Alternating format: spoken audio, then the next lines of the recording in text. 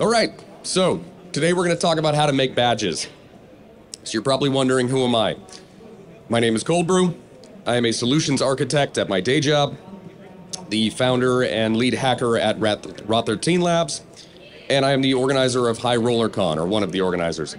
If you see those little ducks everywhere for High Roller Con, those were us. I'm also a hardware hacker noob. And why do I say that? I say that because I am not an electrical engineer. I am not someone who's been doing this for 10 years. I'm just a dude who figured out how to do it by tinkering. And that means that all of you can do it too. This is not something that requires you to be some kind of crazy wizard.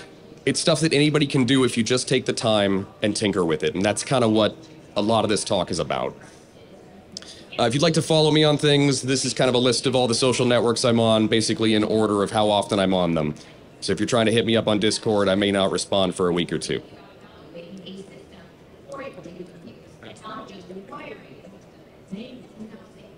All right, so what are we going to talk about during this talk? I'm going to try to go through as much of it as I can because we've got a live demo at the end, and I really want to get to that. So first, we're going to talk about how to come up with an idea. If you're going to make a badge, you got to have an idea for it. The next thing is planning out the hardware, making sure that you know exactly how it's going to work and, all of those kind of things. Planning out your firmware to make sure that the hardware can actually do the things you want it to do. Coming up with packaging and accessories if you want to include things like that with it. Planning out the budget, making sure that you've got kind of all your T's crossed and all your I's dots, and then making the badge. So we're going to try and get through as much of this as we can. So a quick disclaimer before we dive into this too much. This is not like the right way to make a badge. There is no right way. Everyone has a different way they like to make badges. Every time I talk to a badge maker, I learn some new way to do it. This is just how I make them. I have a lot of people after DEF CON usually coming up and asking me about how I do it. This is how I do it. Okay, so the first thing is coming up with the idea. In a conversation with c0ldbru about a year ago, we were talking about badges, and he said the hardest part of making badges is coming up with a good idea. And this just stuck with me, because this is so true. This is the hardest part. Once you know what you're going to build, the rest of the steps, they happen easily. You can just read documentation, you can figure things out, you can tinker. However you're going to do it, you can make the badge. But the idea, that's the part that you really have to work on and make sure it's something you're really going to be excited to build. So some things to think about when you're coming up with your design. How do you want it to look? Like, what shape do you want it to be in? Do you want it to be abstract? Do you want it to look like a dog? Whatever you want it to be. And then once you know that, then you're going to have to figure out, okay, the shape, the color, the size of it. Do you want it to be huge? Do you want it to be a little tiny thing, maybe an SAO? Where's the lanyard going to go? If it's if it's going to have a lanyard. Do you want to do the dual hook ones or do you want to do the single hooks? All of these things are going to affect your design on this. The next thing is, what do you want it to actually do? Or do you want it to do anything at all? Sometimes people just like the blinky, and that's fine too. Sometimes they want it to have really, really intense features. Whatever it is, you need to know what it's going to do before you start really diving into this. How are you going to power all this? You might need a big LiPo. You might be able to get away with the little 2032s. And the last thing is, what's your budget? You got to make sure that whatever you're trying to build is realistic for that budget. And think about the fact that you're not, or probably not at least, just going to be making one or two of these. You might be making hundreds of them. So these are all things to consider. And the last thing about that is, be prepared to dump some money into this. It's not cheap.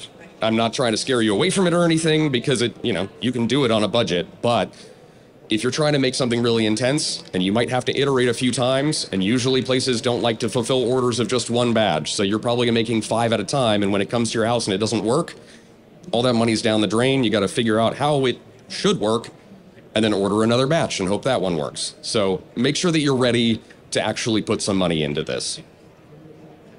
Okay, so these are some of the badges that I've made in the past, just to kind of give you some idea of things. I mean, some of these are, I try to get kind of a good range of like different sizes, different styles, different things, but it's something where you got to think about the coloring, the size, the shape, all of that. And these are some good examples of things that I've made. We can kind of get into them as we keep going, but just a few ideas. So now that you've got your idea, you've decided exactly what you're going to make. Now you can start to plan out that hardware. Is it just going to blink? If so, all you need is some LEDs, and the CH2032 is probably enough for you. Okay, those are the little coin cells that sometimes the DEF CON badges run off of. You got to think about your LEDs. They have those self-blinking LEDs. They're dead simple to use. I love using those in badges because it gives you some functionality. It gives you something that's blinking or flashing or whatever without having to use a microcontroller. Those usually also have a built-in resistor, so that's another part that you don't have to use. It makes your BOM tiny. It makes the amount of parts you have to acquire tiny. It just makes your life a lot easier, especially if you're trying to build something simple. SMD versus through-hole. SMD is surface mount devices. Those are the ones that, well, they mount on the surface. Through-hole is the ones that are actually going through the board. These can kind of change your design pretty wildly. For the little duck SAOs this year, we did the through-hole ones because we thought it'd be easier for people to solder on their own. But now when it comes time for us to solder 30,000 of these, you know, we just can't do it easily. So we ended up only soldering 1,000 of them ourselves. But 1,000 ducks is a lot to solder. So we're kind of regretting that decision. But it's something to think about. If you're doing the SMD stuff, you can also do things like reverse mounting. So this badge here is a perfect example where we did reverse mount LEDs on the back of the board so that it shines through the board and kind of gives you that little effect you can see there with the blue and the red. And those were the self-blinking ones, so we couldn't catch all 4 of them lit up at the same time. But you get the idea. You can do a lot with just LEDs and still make a really cool badge. Another thing I always tell people is that if you're making a very, very simple badge, but you want to give it a little more flexibility or give it just a little something extra, consider an SAO port. Technically, the SAO standard is supposed to have all 6 pins doing different things, but if you just put power and ground, that's all most SAOs use in the first place anyway. So it gives you a very easy way to add a little extra functionality for people to expand upon your badge. Okay, so if you do want to go with functionality, you want it to do something, you want it to have Wi-Fi, Bluetooth, whatever it is, you got to think about how much processing power you're going to need for this. There's tons and tons of MCUs out there. I'm not going to talk about all of them. But the ones that I like to use for the larger power things where I need more processing power is something like the ATmega 328P or the RPi 2040. These are really, I'm just giving these examples so you've got at least an idea in your head if you're starting to look into these things. Those are the ones that I have found are very easy to work with. They're very simple, they're beginner friendly, but they give you a lot of power. The next thing to think about is things like Wi-Fi and Bluetooth. A lot of badges these days have those things. Something like that, you're going to have to go for something like the ESP8266 or the ESP32 series. The 8266 is going to give you Wi-Fi, the 32 will usually give you Wi-Fi and Bluetooth. Make sure you're checking the documentation though, because not all of them are going to give you those exact things. You got to make sure you check the documentation. I have done this before where I ordered a chip thinking it had something, ordered the boards, got them in, soldered it all up. Turns out it doesn't work because I ordered the wrong chips. So learn from my mistakes and make sure you're reading the docs on these things. The last thing to think about is how many GPIO do you need? So on that one, if you're going to need a lot of GPIO, something like the ATmega 32 or that CH32V003, that's the new RISC-V chip. It gives you a ton of GPIO for like 10 cents a chip or something like that. They're super cheap, but they're pretty new, so they're a little bit harder to work with, which is another thing you want to consider when you're picking your MCU is how long has this been around? Is there a lot of documentation? Is there a lot of community support? Those are the big things you want to be looking at. Okay, so what is a GPIO? I know someone's going to be asking this. That is a general purpose input-output. Those are the pins on the MCU. Those are the things that actually do something. So if you want to put a sensor or you want to blink an LED, anything that is an input or an output, you're going to need a GPIO for that. You can do some tricky things to get extra GPIO out of your badges, but realistically, you want to have 1 GPIO per thing that you want it to do. Here's some quick examples of pins that have a lot of GPIO. Some of those are through hole, some of those are surface mount, but it at least gives you an idea of all those pins are different things you can do. For these keyboards here, you have to use 1 GPIO for each row of keys and for each column of keys. And that way you can pinpoint which key was clicked. So obviously for the larger keyboards, you're going to need a lot more GPIO. So it's just something to think about if you're building something that has a lot of functionality. Okay, so you've got your idea. You can plan out your hardware now. Now you can look at the power. Okay, so how long do you want it to run for? My rule of thumb is usually if it's rechargeable, I want it to last at least 24 hours so that people can play with it at the con. They can go home at night when they're about to pass out and plug it in to recharge it and have it for the full next day. If it's not going to be a rechargeable battery, I want it to last the whole con. I want people to be able to leave it on, forget about it, fall asleep with it turned on, and still be running the next day. I mean, realistically, you could make things that power for months. I really doubt you need that, but it's an option. When it comes to using power, the heavy hitters are usually things like NeoPixels and Wi-Fi. NeoPixels, there's a lot of tricks you can do to make them use a little bit less power, but if you really want that color cycling where you control what colors they are and how they move, it's gonna cost you a bit of power. The last thing to think about is, do you need a charge circuit? And that's gonna be if you're doing the LiPo batteries and you wanna be able to recharge that. Some MCUs will have that built in. So again, you'll have to read the documentation and see, is this something that I need to build on my own, or is this something that my MCU comes with? Now, I chose this badge for this slide because this is one of the spaces where I really screwed up and I really regretted it. So this is a lesson for y'all to learn from my mistake here, is I used one of these, I think it was called a CH123 battery, and they're not rechargeable, so you have to click it out and click a new one in every time you want to use it. I was using Wi-Fi and NeoPixels on this badge, and it did not last a day. And once it died, where are you supposed to get one of these? So this was for Wild West Hackin' Fest. Those who have been to that, you know, there's not a lot of places to get batteries out there in the middle of Deadwood. So when these badges died, you were just kind of out of luck. So I included an extra battery with each one, but, you know, it was an area where I regret that. So make sure if you're going to use a battery that can be swapped out, make sure you're using something that people can actually get their hands on when they want to get new, replace that battery. Okay, so we're ready to build our thing, whatever it may be. So I usually skip this part. You should not skip this part. This is just me being lazy and not wanting to do it, but just for full disclosure, I usually end up skipping this. I do regret it later most of the time. This is going to save you a lot of headaches, and this is going to allow you to be able to send your circuit to other badge makers or other, electrical engineers or whatever and say, hey, why is this not working? Or hey, is this going to work?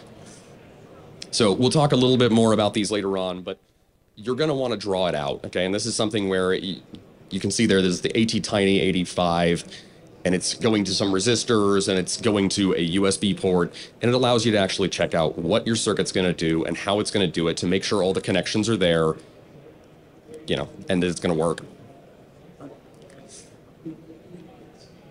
So shameless plug, a buddy of mine, Relay Moth, he actually sells t-shirts of that circuit, so I've got one on right here. We have a few of them over at the Cyber Swamp Lord's booth, but most of them is sold out. But you can get them online if that's something that you guys like. So once you have built out your circuit, now's when you're going to want to breadboard that. So you're going to build it with actual parts, but without a PCB. You're just jamming wires into a breadboard and connecting everything up to make sure that it works. You can kind of do little tricks like just touching wires together to simulate clicking a button. You can start to build out your firmware at this phase if it actually needs firmware, like if you're using an MCU and you want it to have Wi-Fi or Bluetooth or whatever. This is when you can start building that and make sure that the hardware that you're choosing can actually do the things you want it to do. Also, I usually skip this step too. So don't listen to me. Just do what you're supposed to do. So that leads into planning out the firmware. Usually Arduino IDE is a great place to start for this. They have ways to be able to test out all kinds of functionality on all kinds of different chipsets. They just make it a lot easier to develop on, especially if you're just getting started. What I always tell people is if you just Google the functionality that you want, chances are someone else has done something that's very close to that. Even if it's not super close to it, even if it's kind of a little bit off, you can usually just steal chunks of that and start mashing things together to build out the firmware you want. Those Fox badges that I built a few years ago, if anybody knows about those, they were really just a hobgobble of a bunch of other people's code that I was able to string together and make it work. It's a simple way to start, especially if you're not great with writing firmware like me. It's a good way to get it going. So as long as you're using an MCU, some other ideas to think about adding in there is things like a CTF, things like feature flags, there's things like a debug mode, and again, the SAO. Things like that are a great way to add functionality onto your badge without really, needing to change the hardware at all. So we had talked before about how SAO is a standard. This is the actual pinout for it. So you've got your 3-volt in your ground, then you've got a data and clock, and then you've got 2 GPIO. And that's just something where this is, if you want it to be a full SAO, this is what people are referring to. But again, you can just do that 3-volt in the ground, and you're probably going to be just fine. Also, some badge makers do not necessarily do 3.3 volt. I've seen badges that are sending 6 volt here. Maybe don't do that, because that might blow up someone's SAO, but people do it, so. Okay, so packaging and accessories. This is an area where I always like to do a lot more. I know some badge makers, they just like to hand you a bag with a badge in it, and that's fine too. But I always think it's a lot more fun when badges come with like really cool packaging and they come with cool accessories, and it's this whole experience that you've built for someone rather than just handing them the badge. I always like doing that, so I always encourage others to do the same thing. If you're going to do this, the thing to think about when you're doing it is, what do you actually need to use this badge? Like if I handed you the badge, what would you need to just turn it on and use it right now? And then there's things like, what would you want to get with this badge? So the needs, I have things like USB cable, batteries, antenna, any of those kinds of things where it's like, to be able to use this badge straight out the gate, those are the kinds of things you would need. The things that are wants are things like the sticker or, an extra SAO that comes with the badge, or a case for it, or whatever. Any of those things are things that it would be great to have that, but you don't really need it. Okay, so you've got all your ideas, you know what parts you're going to use, you know what accessories you're going to include and all that. Where the hell do you find it all? So I always tell people there's basically 3 tiers that you can go through to actually get this. There's your fast shipping, kind of highest cost tier, and obviously that's Amazon. These are the kind of parts where you don't want to be buying your production parts off of Amazon. You're going to pay an arm and a leg. You're going to get them tomorrow, but you're going to pay an arm and a leg for it. But these are perfect if you get in a jam or when you're prototyping. When you're prototyping, you probably don't want to have to sit around waiting 2 weeks to get some parts just to try them out and be like, oh, that wasn't what I needed. Use Amazon, get them on there real quick, because you're only buying 1 or 2 of them. The mid-tier stuff usually takes around a week of shipping. You can get them faster, but it's usually going to be sometime around a week. And these are things like DigiKey, Mauser, Arrow. I know there's plenty more, but those are the ones that I've used and had good luck with. These ones are going to be very reliable parts distributors, but they do take a little bit more time. You're going to get bulk pricing and things like that, and the more you buy, the more you're going to save on those ones. Those are usually where you want to go for things like MCUs, where it needs to be solid, it needs to work, it needs to be authentic. And the final one is the low cost, long ship times, and this is things like AliExpress. You can also use Temu or Alibaba or any of those as well, but any of these, you're going to have to wait for these parts, but they're going to be dirt cheap, no matter how many you're buying. The one problem with this tier is that they're not necessarily authentic. I've had friends that have ordered a bunch of parts from AliExpress, they get them, and 3/4 of them don't work, and they're obvious fakes. This is something where, to me, I like to order simple things that are like resistors or LEDs or things like that. I like to order those from AliExpress to get the better deal on them. But anything like an MCU where I need it to be good, I need it to work, and I need it to be authentic, I'll order that from that mid-tier. You can kind of choose to slice this however you want. That's just how I like to do it. Okay, so what is all this going to actually cost you? I've drawn out the way that I plan budgets, and these numbers are just made up, but this is how I like to do it, is I like to get all of my different things that I'm going to buy. So the PCBs, the components, batteries, lanyards, accessories, cases, whatever, and put down how much the complete order of that thing is going to cost. Then how many units I'm going to make, and the total cost to make it. So that is like, if I had to invest, in this case, $325 to prototype this out, I ordered that many parts and boards and, whatever to build this thing. Oh, whoops, sorry, that's time spent on dev. Total cost to make would be all of those items totaled up, which gives me that cost per unit. From there, you can kind of estimate your shipping if you want to include that, put what price you're planning on charging, and have this calculate like how much profit are you going to make off of these badges if you sell all of them. And also, what is your break-even point? How many of these badges do you have to sell to just offset the costs that you spent to make it?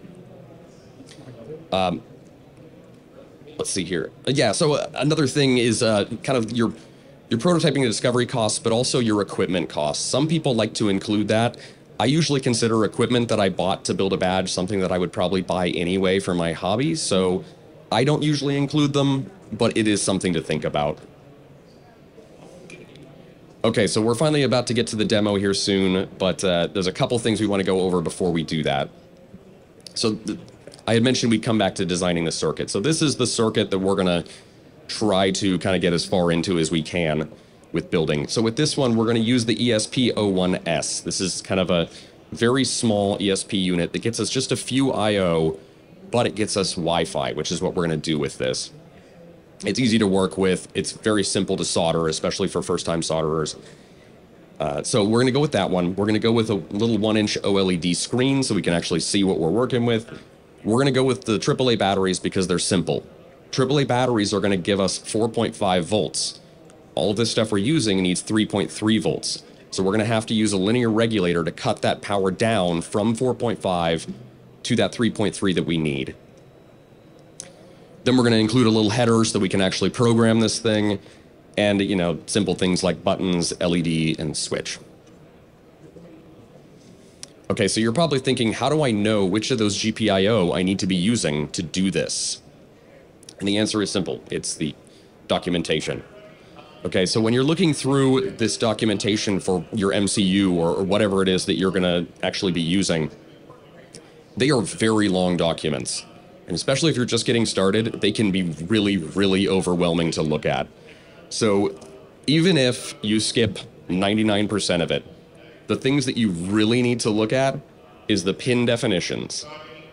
This is going to show you what each pin does and what it, or I should say what it can do, because not every pin can do everything.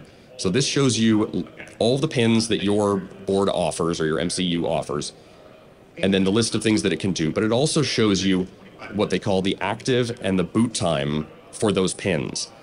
These are important because it's going to say high or low, and that tells you that it's going to be putting out power or not putting out power during the boot time or while it's turned on. So this is important because if it's supposed to be held high at boot time, but you have it cut off, that it's not going to boot. So make sure that you're paying attention to these things and understanding how they're going to work. The next thing you need to pay attention to in this is the typical application section. Usually it's going to show a more circuit diagram, kind of like that bottom left there, but it could also show just a picture of the unit itself. But what this is going to show you is what you need to provide to this chip just to make it work. You can add your own stuff after this to make it do whatever it is you need it to do, but these are the bare minimum of what you need to make this thing turn on. So you'll see in the top one there, which is the ESP01, they've got a couple resistors there going from enable and reset to that 3.3 volt.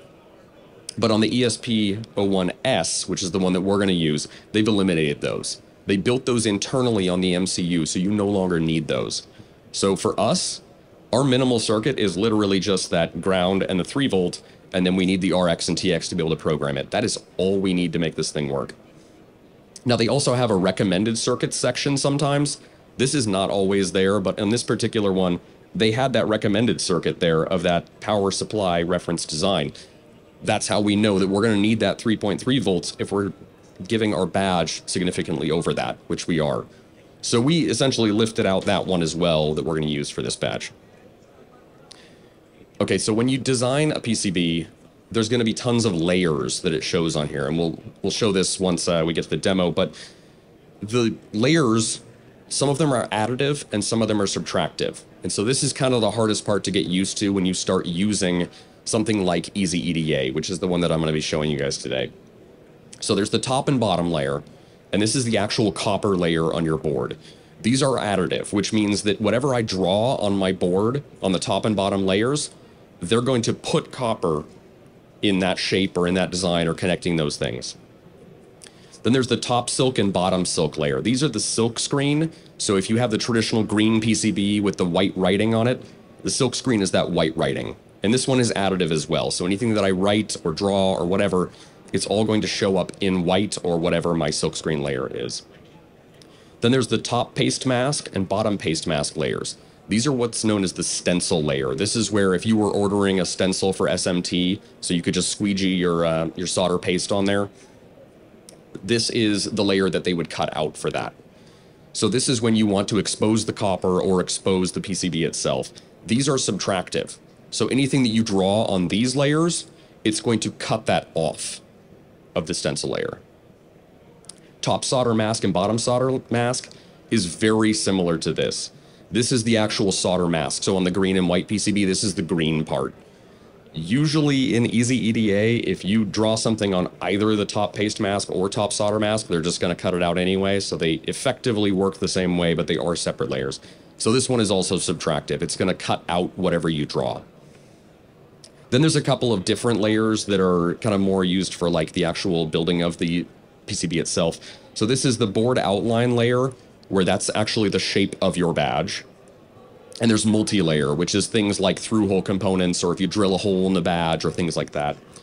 Then there's the rat lines. Rat lines is if you have all of your pins set up in such a way where you have labeled the nets. So if you have a ground pin over here and a ground pin over here, but you didn't connect them, a rat line is where it's going to draw a big blue line across your screen saying, hey, these are supposed to be connected, but you haven't connected them yet. So that's just to help you. It's not going to be printed on the board or anything. It's just to help you design it. And that's same with the document layer. The document layer is there so that you can make labels for things that will not be printed onto the board. Now, a special note about that one, it's not supposed to be printed on the board. That doesn't mean that your fab will not screw up and accidentally print it on the board. So make sure before you click go on a massive order that they have not put the document layer on there, because I've had some friends that it just happened to recently. Okay, so here's the demo time. We're going to see if this works. Everyone pray to the demo gods. We're going to try and crank through as much of this badge as possible, and yeah, we'll see how it goes. Yeah. Okay, so I said earlier that the the program that I like to use to build these is called Easy EDA. I usually use the online one, but just so I wouldn't have to worry about internet, I've got the local one here. So, when you're first starting out, you're going to come in here and you're going to say you want a new project. We're going to call this Nibbler because we're going to build Nibbler from Futurama. So the first thing it's going to give you is this to draw your circuit diagram. We've already done that, so we're just going to go ahead and skip past that. We're going to come over here and say that we want a new PCB. Now it's going to show you a lot of things here about, okay, how do you want this PCB to look? So it's going to tell us that we're doing millimeters. We're going to do 2 layers. This means there's copper on the top and on the bottom. You can actually do tons of layers if you want, and it's going to put those copper layers in the middle. This gets really, really expensive really quick. Most people that I know of just do the top and bottom layers. I know there is some badge makers out there that go crazy and do like 8 layers and things. I stick with 2. That's just me. So board outline, this is where you can pick if you want it to be a circle, round, rectangle, whatever. I just start out by leaving this as rectangular. I'm going to tinker with it in just a bit, and you'll see how I do that, but I leave it as rectangular. And because of that, I leave these the same way too. I'm going to mess around with that board on my own. I don't care what they make. Oops, I think I just clicked cancel on that. So we'll just leave these as defaults for now. So now we have our pink board outline here. Okay, so we're going to go to the document layer real quick. And we're going to click that we want to add an image. Now on the desktop, I've got this Nibbler folder here where I've kind of picked out all of these. So we've got our document layer file that I've kind of preset to this. And there it shows us our little picture of Nibbler. So this is what our badge is going to look like. I'm going to set this to 150 because I've already tested this out, and that seems to be a pretty good size for us. So now we have our Nibbler and we put it on here.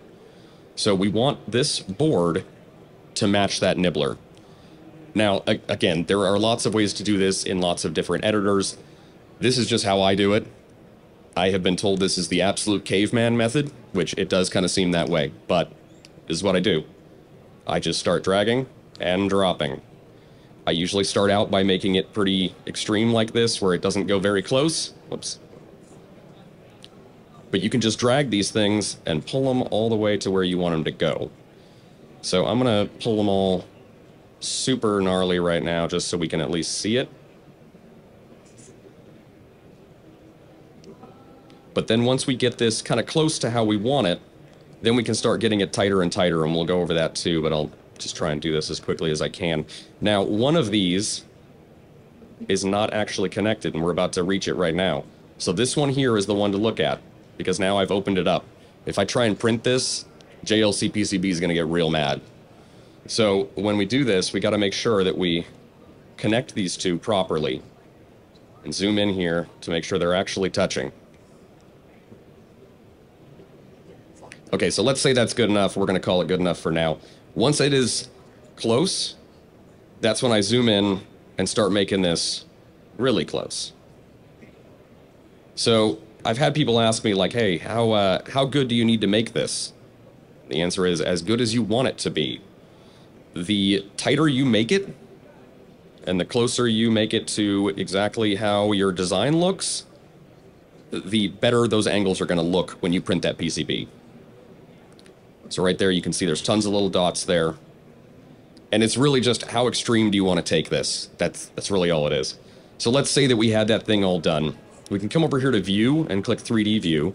And now it shows us there is our PCB. Right now, they call it blue, apparently. We can make it green, we can make it purple, whatever we want. And we can select the surface finish here, too, if we want it to be gold or silver. But for now, this is our PCB. So let's come back here. And now we can say, okay, we want to add another layer. This time we're going to add the top layer. So we come over here, and we go to copper. And these are all just files where I took a picture of Nibbler, and I put it into GIMP, and I colored in each layer with, like, say, green or something like that. Selected everything that was green, chopped out everything else, and just saved just that one part. Okay, so that's how I made these things.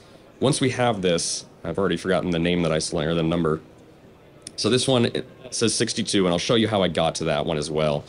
Is when I'm putting these in here, I essentially just guess at first. I say, okay, how about 60? And I put it over here and I say, well, that's a little bit too small.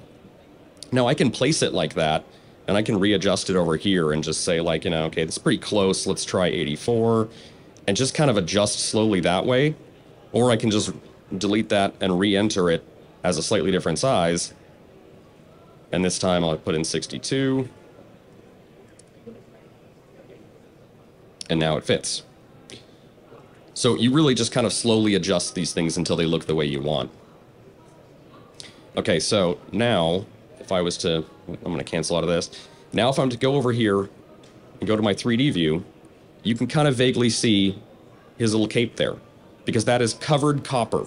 We've added that copper layer, so now they're going to add copper in that spot on just the front. So on the back, there's nothing. But on the front, we can see that copper. So let's say we want to expose that copper. So let's come back here.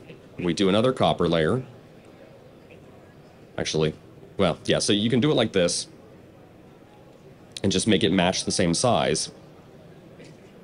And now we're going to change this from the top layer to the top solder mask layer. Now it becomes subtractive. So if we put this on there and we go to our 3D view, now we've exposed that copper. So this is how you start designing out how you want that thing to look. Okay, so the next one we're going to do is we come in here and we go to our FR4 layer. This is the one where we're going to expose all of this as well. So it's still going to be that top silk. Oh, whoops, let me cancel this so I can actually go to the right thing. So we come over here and we change this to the top solder mask layer. We come back. We go back to that FR4, and this one says 94, so I'm going to set that. Okay, we're going to go ahead and put this right here. And now, when we view that again, there he goes. Now he's starting to look a little bit more like Nibbler. So the last one we're going to add is that top silk layer. So now once we add this, oh, I didn't look at the number, 142. And again, each one of these, I just found the numbers ahead of time because I didn't want to sit there adjusting in front of y'all and have it be really, really boring. But once we slap that in there, now we've got our nibbler. Now, this document layer, we can come in here and we can turn that off. And this is what our badge looks like. And now when we go to that 3D view, let's make this black. And now we've got a vague shape of what nibbler is going to look like. Okay, so now that we have the art, and we're going to call that done, now we can start adding components. So we need that ESP01S. So we're going to come over here and say place footprint. And we can do ESP-01S. Now, once you do this, there's a user contributed section. And these are things that other people have made and submitted their own footprints that they use. This isn't really that sketchy. I haven't had any of these that were bad yet, but they are all a little different. And some people do make some of these very, very custom, where it's obvious that they were using this in some very unique way that is not how you want to use it. So just be careful to look at these and make sure it makes sense. The better one that I like to use is this one over here, JLC PCB assembled, because these are the ones that are actually from JLC. And this is where if you change your mind about soldering it yourself and you say, no, I want them to do it, you have to be using these footprints. So make sure that if you're going to have them populate this for you, these are the ones you're using. Also, these tend to be a little higher quality in my opinion. So we're going to choose this one here and we're going to place it. So it shows it right here. So we're going to pop it down here. We're going to kind of zoom in a little bit. So once we grab this, we can kind of rotate it however we want. You can move it wherever you want. So let's put this right here so it kind of stays in these lines here and makes it look like it's part of our design. So now, let's take this and let's put it on the back layer because we don't want this to be showing, which means I got to rearrange it again. Okay, so now if we go to our 3D view, we've got our nibbler just the way we saw him before. And you can see those little holes there. But when we turn him around, oh, I guess this one doesn't do it. Some of them will actually show, there it is. So now we can see, okay, this is how it's going to look. There's our little part, exactly where it's going to be if we put it there. Okay, so now we're going to add a 0.96 OLED.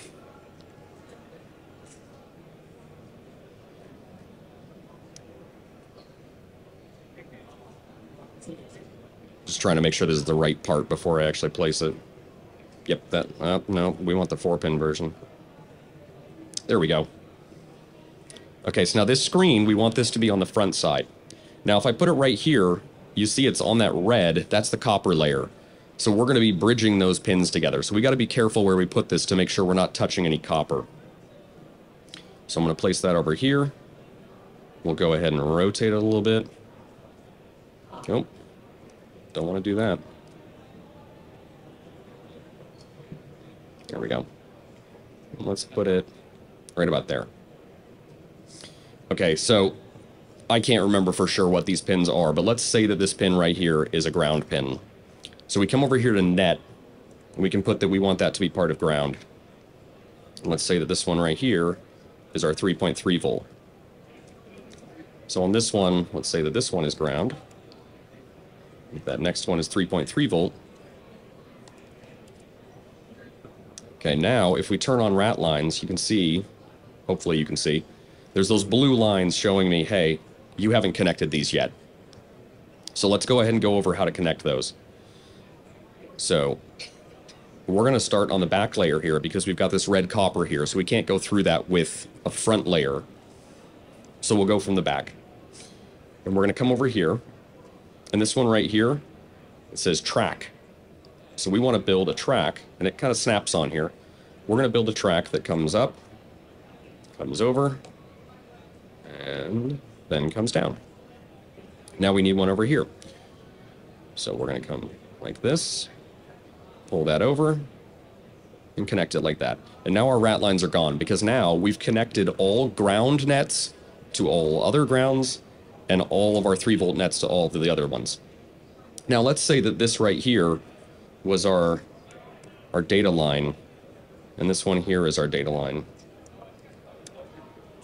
And we still want to stay on the back there, but now when we go to connect this, we can't actually make it through here, because if we do that, we're now connecting those two. They're going to become one net. So how do we get around that? Well, realistically, I should have just started from the front on this, but if we weren't going to go that route, we can stop this right here. We're going to stop it shy of where we're trying to go, and we can come over here to this one here. This one says via, and what this is this says, I want to build a little tiny hole that goes from the front of the board to the back of the board. So now I can go on the red, and I can start at my via and move it over here and connect it like that. So these vias are how you can get around all of the other lines you've built or the design that you've built, because now you're able to swap between that front layer and that back layer.